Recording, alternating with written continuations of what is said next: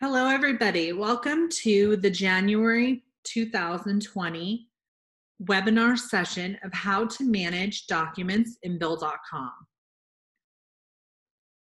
Our objectives for the session are to learn how to access and view the Bill.com inbox, explain what you can do with documents in the Bill.com inbox, recall the different storage options for the documents in the Bill.com inbox, and understand the best practices for documents in the inbox. Accessing your Bill.com inbox is simple. Begin by clicking Inbox on the left in the blue navigation bar. We can see here we have two different options for viewing your inbox. The top left-hand side shows us the list view, where all of your documents are populated in list form. As soon as you open a document from your list, all of the documents and extra attachments are going to populate to the right-hand side. Down on the bottom, we can see that we are in the grid view, which is populating those documents as thumbnails. One thing to note is that you are not going to lose any information if you are in grid view or list view. It is a user preference how you would like to view your inbox. You can sort, delete, or mark as spam on an individual level for each of the documents.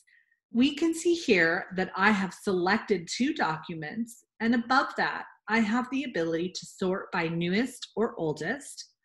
I can delete and I can mark as spam. If you choose to delete or mark as spam, you are going to receive pop-up boxes as shown here, and you are going to need to confirm that you would like to either delete the document or delete it and mark it as spam.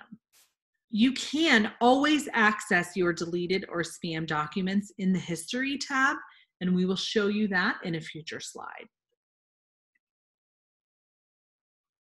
You can associate individual pages within a batch of documents. You can also delete, download, zoom out, zoom in, and rotate clockwise and counterclockwise. We can see here that I have selected the Associate to Bill box, and on the right-hand side, I have all of the options for this document of everything that was just referenced.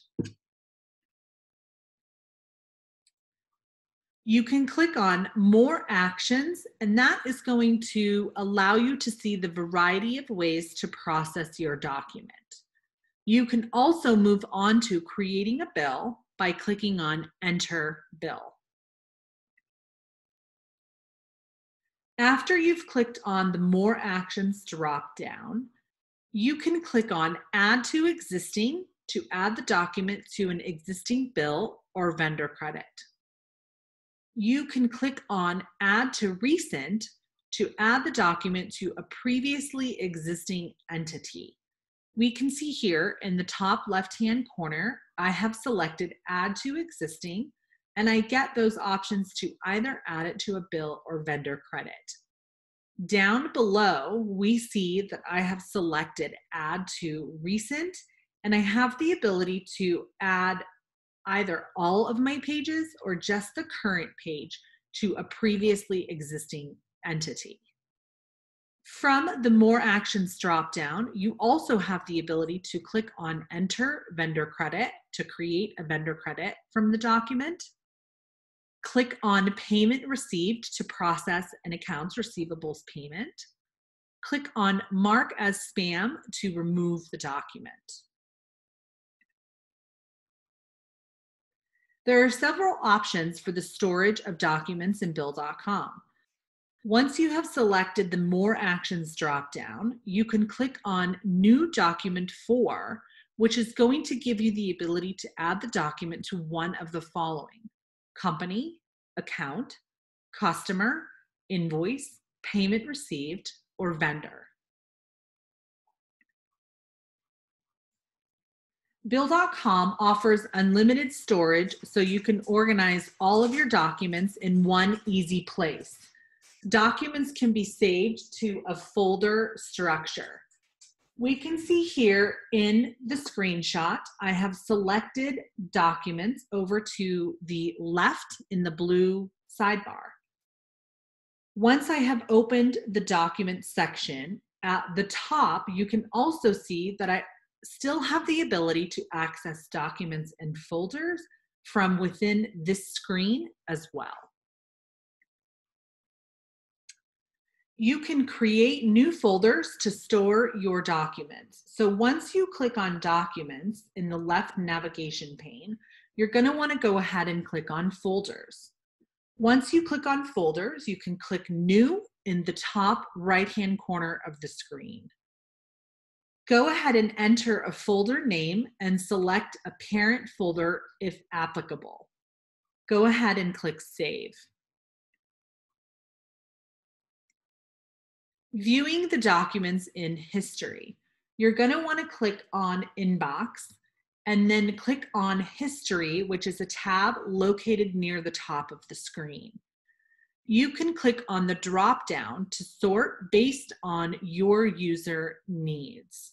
Once you have sorted, details shown are going to include added by either user name or email address, file name, added on the date, which is going to be the date and also the timestamp, number of pages of the file, and file size.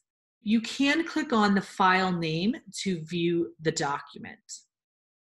Every document to ever arrive to the Bill.com inbox is stored in inbox history, regardless if it was subsequently deleted, added to a bill, etc. Documents cannot be permanently deleted from history. You can, however, restore, which would be undelete, or remove them from a bill, which would be unassociate, from the inbox history, which will move the document back to the inbox for processing. Please note, you must have inbox permissions to view and edit documents in the inbox or inbox history.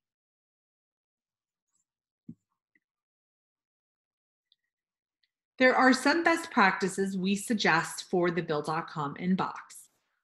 Review the file type. Generally speaking, files that are of types PDF, Word files, Excel files, text, GIF, PNG, and JPEG will reliably upload.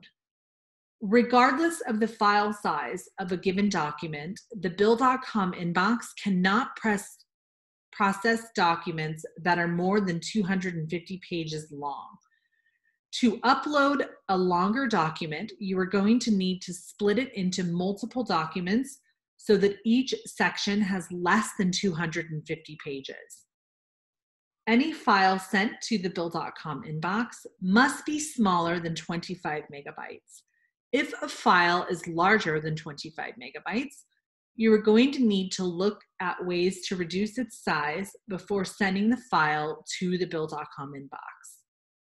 To ensure that all documents are delivered to the Bill.com inbox, we do not filter any emails sent to the inbox email address.